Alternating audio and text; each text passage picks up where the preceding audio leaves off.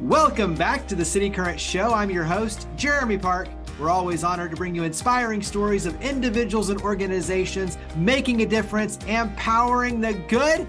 And we like to make sure you're on the up and up with all the latest trends when you talk about compliance, the insurance industry, HR, and so much more. We're honored to have with us Ross Carmichael. He is the Managing Director of Compliance with Higginbotham. How are you doing?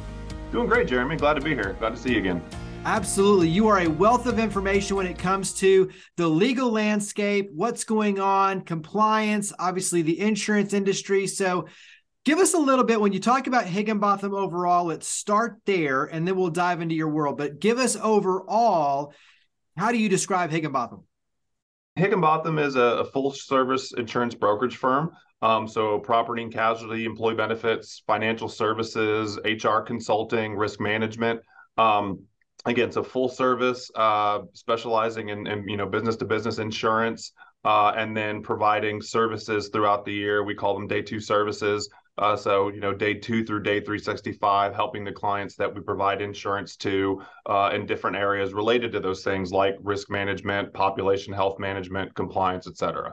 And a big part of that, obviously, is making sure that we are giving them valuable information, helping them, just like you're talking about, with all the things that they need to know. And so really partnering. Talk about your world now. When you talk about compliance and what you specialize in, give us your world.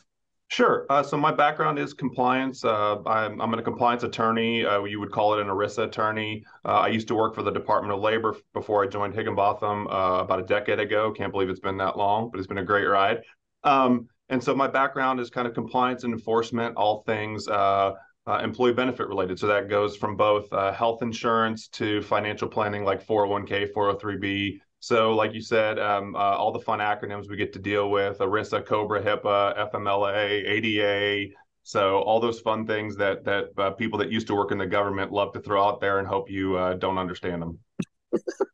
Well, that's your world, is to help us understand them and make sure that we know what's going on. And when you talk about trends and, things legislative that could be changing, I mean, that's, your world is making sure that we are in the know. And so let's start with, coming out of 2022, give us some updates there, and then we'll talk about for 2023, what's going on. So when you look back, what were some of the major things that happened in 2022 in your world? There's been a big push coming out of COVID, just related to healthcare in general. I think that was a strong push that people had. The healthcare system being taxed, people being confused about healthcare. We've seen a really big push on certain areas within healthcare in the compliance area. One of them is based around pricing transparency. There's been a whole lot that's come out in the past 2 years, and a lot of the stuff, CARES Act and those kind of things related to pricing transparency. So, unfortunately, a lot of it falls on employers' shoulders, whether they want it to or not. So we've seen a lot in the compliance arena about things related to prescription drug pricing reports you have to give to the federal government. Posting things on your website that gives your employees access to pricing transparency tools for their health insurance, et cetera. So there's been a really big push from the compliance standpoint on that front, to really take what for some people may see as a confusing world of health insurance and make it much more user-friendly for the average end consumer. We've also seen a really big push, especially post-COVID, in mental health. So there's been a real big push from a lot of federal agencies on making mental health and telehealth available to individuals, and kind of meeting them where they are and not making it difficult to seek out those services. Now let's look at 2023, and obviously we're at the early stage of 2023. Give us some of the things that have your attention right now. A lot of the things are just continuations of what we saw in 22. So there's continued reporting that employers have to do to the federal government on their prescription drug plans. They've extended the ability of people with HSAs to have telemedicine, which is a huge deal. It's still a quote unquote temporary Extension, hopefully, there's bipartisan support for a few different bills that would make those permanent, which would be great. Another thing that we've all kind of heard is, essentially in May, the public health emergency for COVID-19 will finally come to a close, and that affects some things related to COBRA. It removes the requirement of employers to cover COVID testing at no cost. They'll still have to provide vaccines at no cost because that's considered preventive care. But they will no longer have to cover COVID testing with no cost.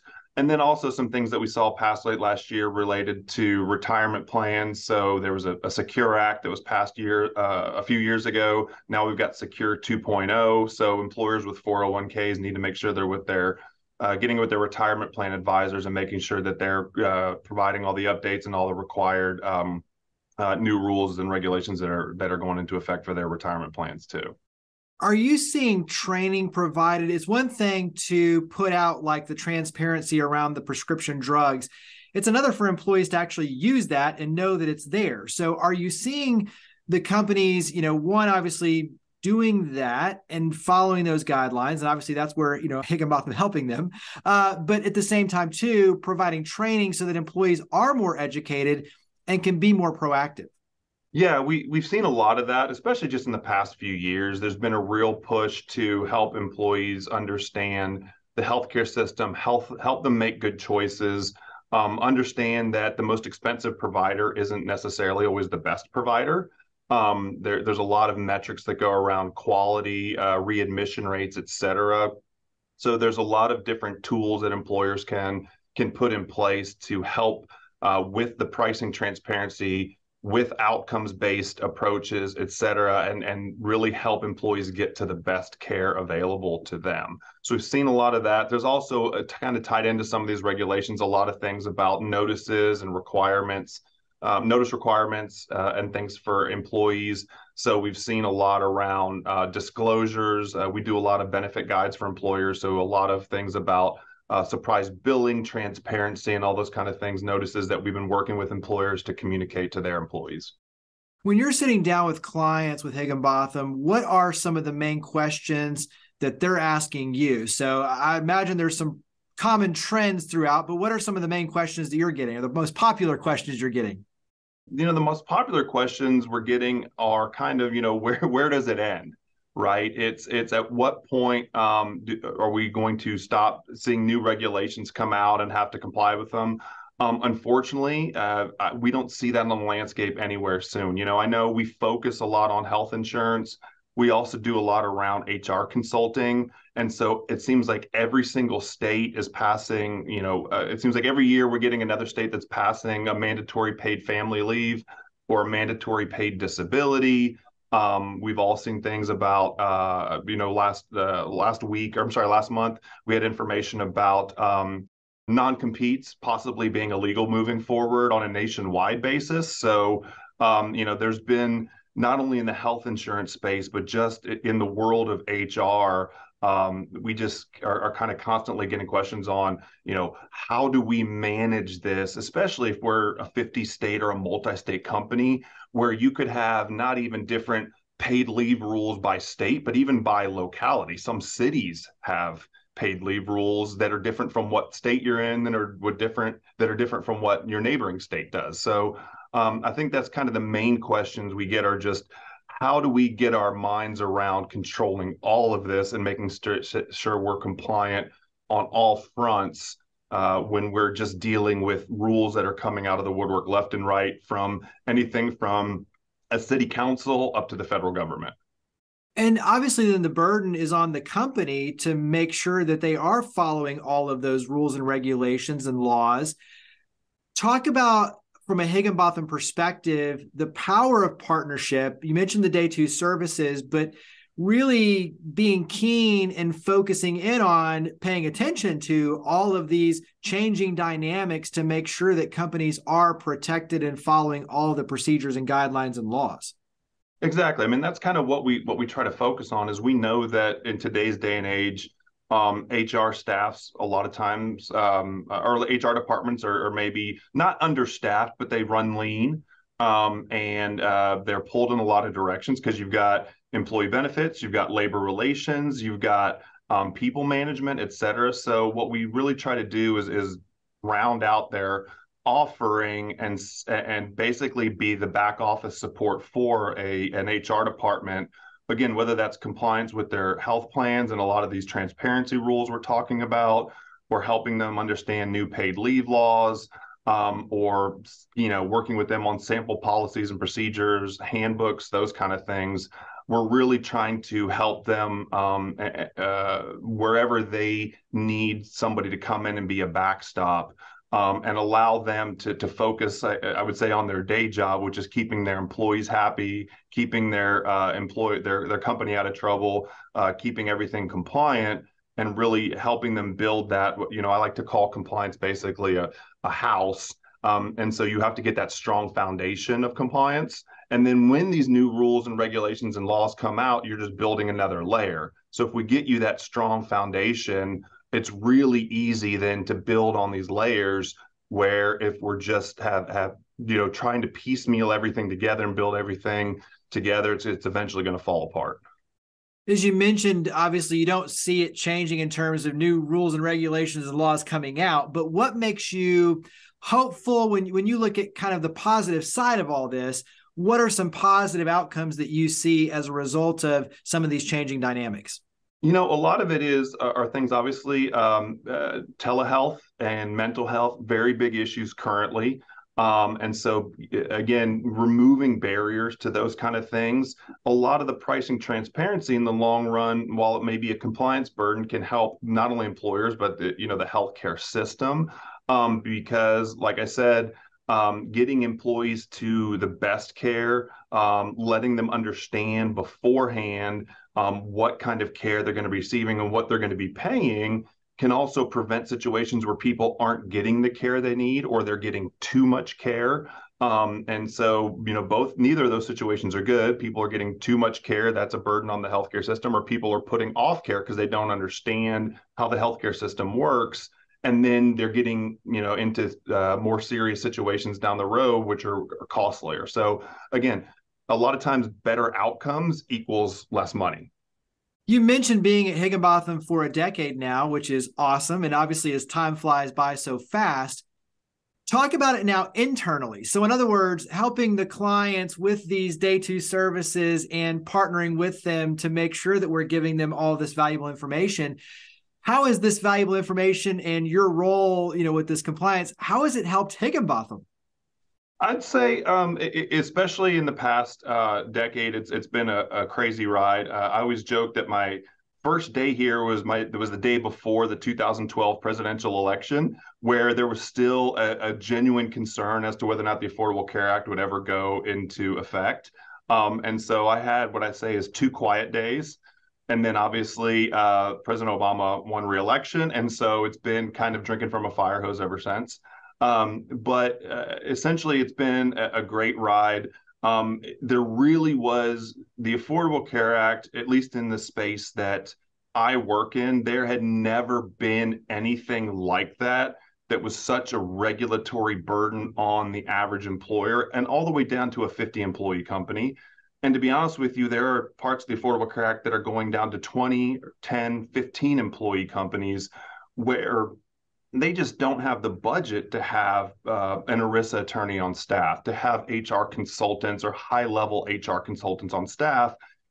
People wear many hats in those kind of companies. You have essentially, what we would call back in the day an office manager, who's also running payroll, who's also your head of HR, who's also, ordering supplies for the office. So what I would say is it's really become, I think, one of our a really good service that we offer to round that out, because again, it's just in the last 10 years, I haven't seen anything like this in a 10-year period on a regulatory burden from on employers.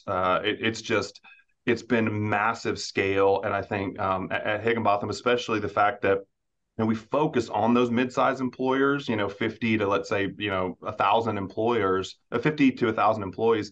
And a lot of times they're not getting those kind of services because it's just, whomever they're purchasing insurance from, et cetera, maybe not have the scale to offer those services, or again, they're a small fish in a big pond. And so I think that's really where we've done a good job, is taking a lot of these services and bringing them to those employers that never had these regulatory issues before, making them aware of it, and then making sure they're staying compliant. As we wrap up, give us maybe one or two of your top tips that come to mind in terms of regularly, looking at these sort of updates and your guidelines and procedures. And so being mindful of that, obviously partnering with Higginbotham. So, what are some of your top tips? Yeah, essentially what I like to do is always kind of start off with do just a kind of a mock audit, do a compliance audit to begin with. Again, now we're talking about getting that foundation. And then I know, like, we send out a thing annually that says, hey, here are all the rules that are coming out this year. So if you've got that foundation, like I said, now you can start building those layers on of, we know we're compliant with everything. And now when a new rule comes out for this year, we're just adding this next layer and then this next layer. So that usually is my top tip, is if you haven't done any sort of self-audit, do that first. We have tons of checklists and things that employers can work off of to do that audit. The DOL has its own kind of self-audit tool that's great. But kind of do that self-audit, especially, like I said, if you are a multi-state employer. It's just become such a web of different agencies or governmental entities, like I said, all the way from federal to state to even municipalities passing these laws, that it really is something that you need to keep a list of. What municipalities are we in? What are the different states have different minimum wages, different paid leave laws, et cetera. So where are we operating, and what do we need to comply with in those areas? Lots of complexity, but that's where you come in and, make it a lot more simple and easier to understand. So wrap up with where we can go to carry this conversation forward. Website for Higginbotham, where do we go? It's real simple. It's just higginbotham.com. We also, you can look for Higginbotham on LinkedIn, Instagram, Facebook, et cetera. We have lots of information on there. We post all of our compliance updates, our blog posts, go to all of our social media. So real easy to find us at any of those locations. Absolutely. Ross Carmichael, Managing Director of Compliance with Higginbotham. Thank you for all you and your amazing team do. Thank you for coming on the show. Appreciate you having me, Jeremy.